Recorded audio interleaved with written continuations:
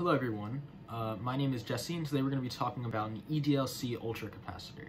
And if you don't know what that is, I'm going to be explaining it a bit, but an EDLC stands for Electrochemical Double Layer Capacitor. So before we start anything, let me just explain the real basics of what a capacitor is exactly. So what is a capacitor? Well, a capacitor is a method of storing, well, it's not a method, it's a device that is used to store charge.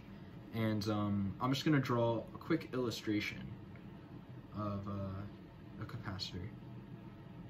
So you can just imagine this as being, so basically this is a wire, and this is some sort of voltage source. Let's say it's some sort of, let's say it's a 9-volt battery. And right here is, this is our capacitor. All right. So essentially, what's going to happen is when the voltage starts flowing, there are going to be electrons that move to one of the electrodes. So where are the electrodes? Well, you see these big black bars on the capacitor? These are the electrodes, all right? So these two would be the two electrodes of the capacitor. And in the middle here, there's going to be a little area called the dielectric. Dielectric, all right? But now that you get the overall idea, let me just make this a little bit bigger so you can see. So this is our big capacitor now.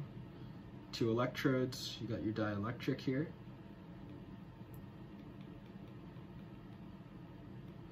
And you have charge coming in from either side. So essentially what's going to happen is when the battery turns on, these are neutrally charged. So you've got negative, positive, negative, positive.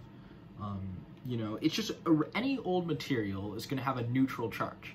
It's not going to have any charge, which means when something is charged, it means it has either more electrons or less electrons. And if it had less electrons than protons, it would be positively charged. And if it has more electrons than protons, it would be negatively charged. So here, this whole thing is neutrally charged. And what's going to happen is, essentially, this dielectric right here is separating the two electrodes. So right now, current cannot pass through the dielectric. That is the whole point of it. It's meant to stop things from flowing through. So what's going to happen is when there's a voltage applied, there's going to be all these electrodes which are going to want to move. So they're going to go down this wire, and as I said previously, you can imagine this is connected here. They're going to move down, and they're going to go into this electrode, right? So now what's going to happen is basically that was your uncharged capacitor. So your charged capacitor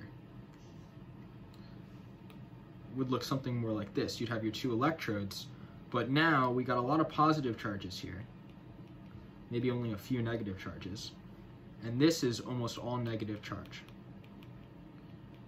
So you have a big positively charged and negatively charged electrode.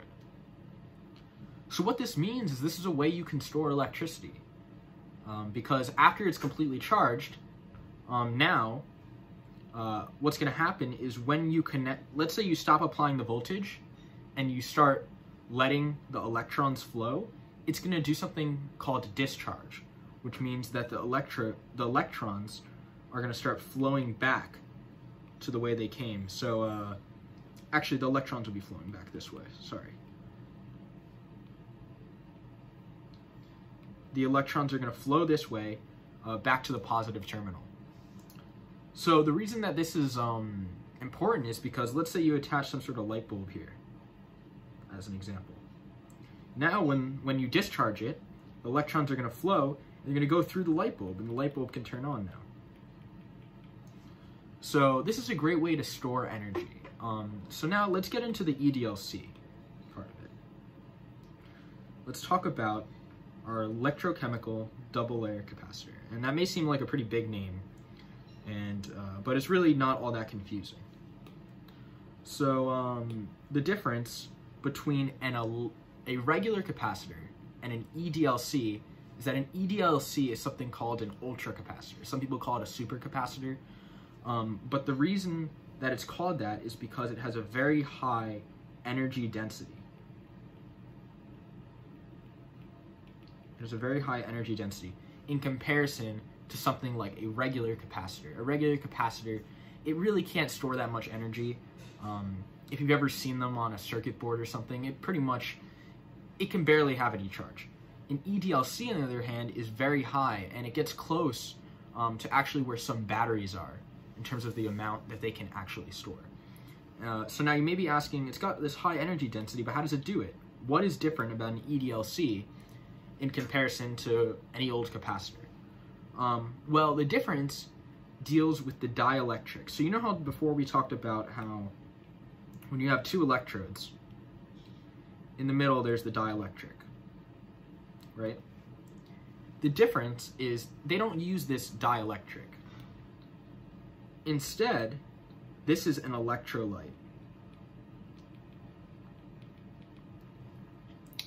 So what that means is you have the electrodes here, and let's say this one is positively charged, this one's negatively charged.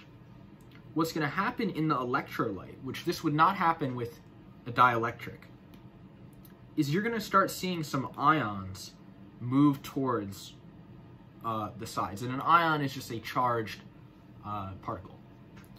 So since this is positively charged, there's going to be some negative ions that want to go over there within the electrolyte. There's going to be some positive ions over here that are going to build up along the surface of this electrode. So you see, one electrode is going to be positively charged. One side of the electrode will be positively charged. Then there's the layer in the center, and then the other side will be negatively charged.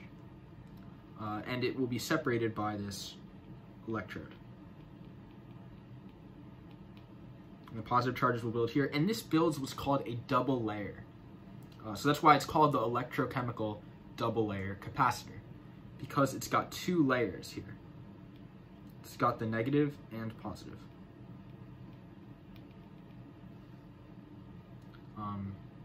So what this does is it's great at improving the energy density. Because if you think about it, now these are a lot more charged. You know, it's got so much more potential to try to stay on one electrode. And that's what you want to get something with high energy density and power density too. But another thing that makes an EDLC such high energy density, it really deals with the surface area and the distance between the electrodes. So how a capacitor works is the bigger the surface area and the smaller distance between the electrodes, the higher energy density you're going to get. And that's basically what they do with an EDLC. They make them very close together, and they make sure the surface area is very big, because if you think about it, the bigger the surface area of an electrode, the more ions, the more charge you're just going to be able to store on the sides of it. So that's basically the whole point of the EDLC, is to get high energy density. And I'd recommend you look more into EDLCs.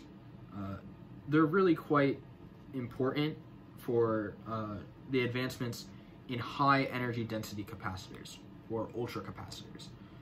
And one advantage, you may say, why not just use a battery? A battery is very high energy storage. What possible advantage would I get from using a capacitor to store some energy? Well, one thing you're going to get is your typical battery that you're going to be using for this sort of context. You're only going to get around 10 to the third cycles. And don't get me wrong, this is a big number. So basically, a cycle is, you know how we were talking about the capacitor charging and discharging? That would be considered a cycle.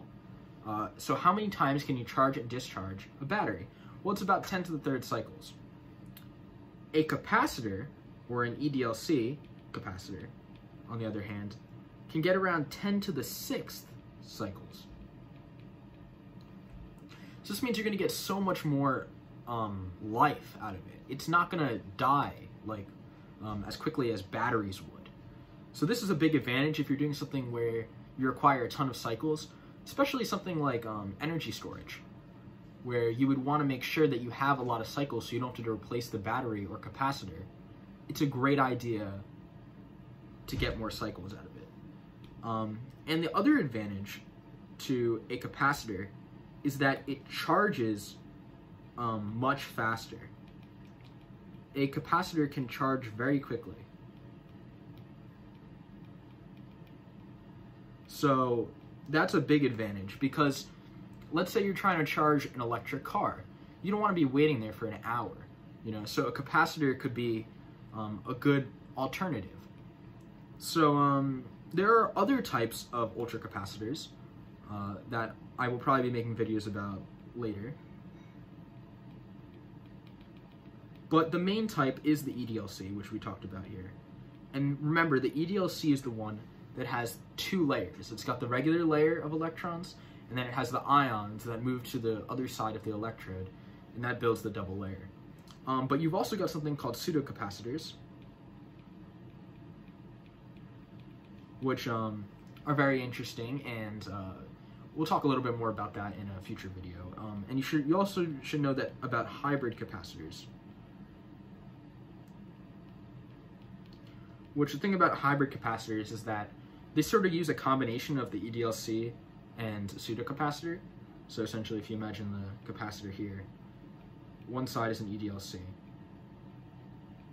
and one side would be a pseudocapacitor. And that's a sort of simplistic version of it, but there's more advanced versions. So I hope you enjoy, and I'll be probably making some more videos about ultracapacitors very soon, because they're quite interesting, and I think they've got a lot of potential to be used in energy storage and a lot of other fields where you need quick charge and discharge. So thank you for watching, and don't forget to like and subscribe.